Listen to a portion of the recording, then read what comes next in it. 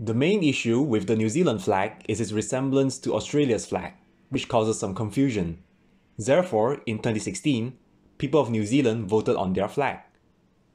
The options were the current New Zealand flag and the Silver Fern, which had been selected from among 5 designs in the referendum.